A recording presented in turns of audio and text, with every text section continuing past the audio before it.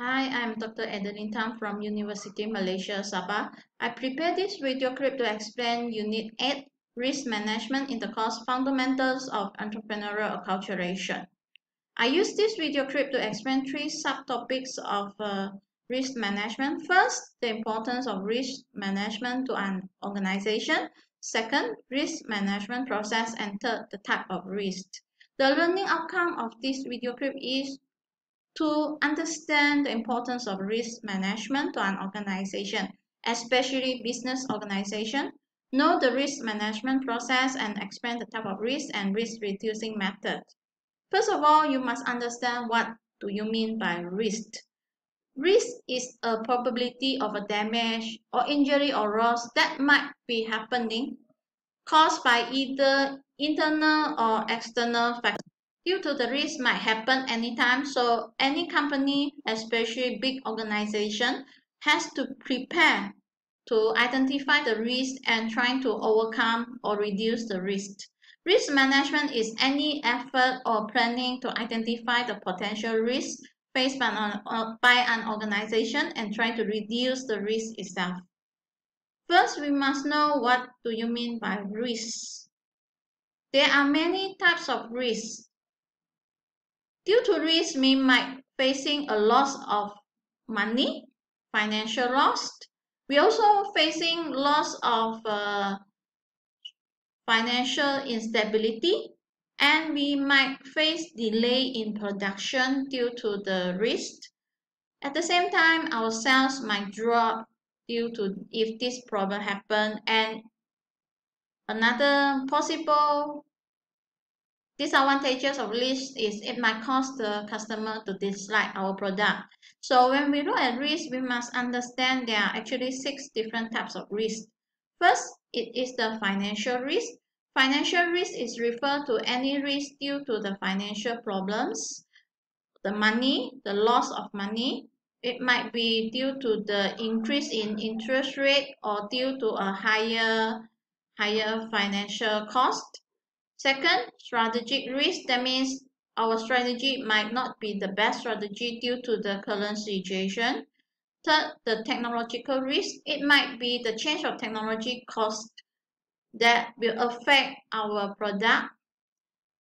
Fourth, the economic risk.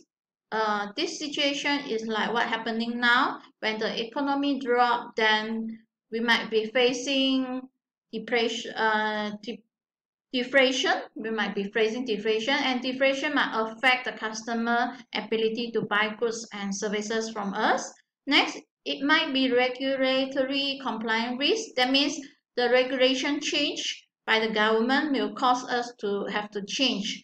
Just like what happening now, the government makes sure all the companies or the business that open now must follow the SOP provided by the government. So this is a risk for the company that the company have to try to solve it.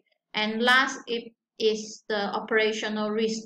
When we talk about operation, it might be a problem with the workers or the production itself. So these are the 6 different types of risk. The importance of risk management is first, it can help us to reduce the waste of resources, help us to conserve our resources. Second importance of risk management is to protect the reputation and the corporate image of the company. Next, to prevent any legal liability, to prevent the company being sued by the workers or being sued by the employee, the customers or by the stakeholders. Protection against people. People here refers to people inside the organization as well as the stakeholders and the environment. And last, enhance the capability of the company to face the various problems that might be happening in future. When we do risk management, there are 5 steps list. You can refer here.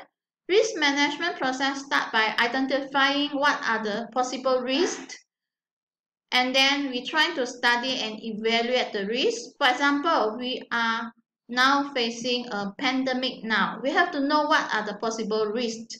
One of the possible risks is it might be the employee being affected by this infect by the virus. So we have to know if this happens, what are the possible costs or what are the possible problems that the company might face. First, the company might have problem. They have to close down for a while. They might follow the SOP and etc. So we have to plan early to avoid this to happen, to avoid the workers to be sick. So we have to plan. For example, we have two teams. We have to plan. We will have two working team. Team A will work on Monday, Wednesday, and Friday. Team B will work on Tuesday, Thursday, and Saturday, for example. So we have to work all this plan, and then we also might plan for preparing safety equipment for our workers to protect them from being affected by the virus. Next, we start to implement, so we have to buy all the equipment, and then we have to train our workers with the standard SOP, and then we have to make sure they follow the SOP, everything. So this is related to implement, to work the plan. After that, we have to control, evaluate, and control. In another word, we have to check whether our workers are following the SOP that's set by us, following the plan that's set by us. And then we have to continue to check whether the plan that we have is suitable for the environment. If the environment change, what can we do? What are the next things that we have to do? So we have to always evaluate and control to check the effectiveness of our risk management. If we find that we need to change our risk management planning, then we go back to step 1 and start all over again. So when we do risk management, at the same time, we also do a contingency plan. Contingency plan is a plan to overcome the risk or to avoid the risk from occurring. In another word, sometimes we call this as plan B or even plan C. Sometimes we plan to work this way, but it might not be that.